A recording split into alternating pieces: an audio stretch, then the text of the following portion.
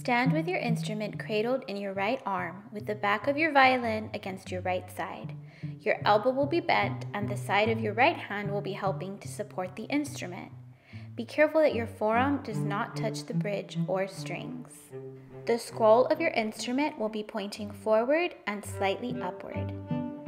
Hang the bow from the first finger of your right hand by placing the tip of your first finger through the frog of the bow.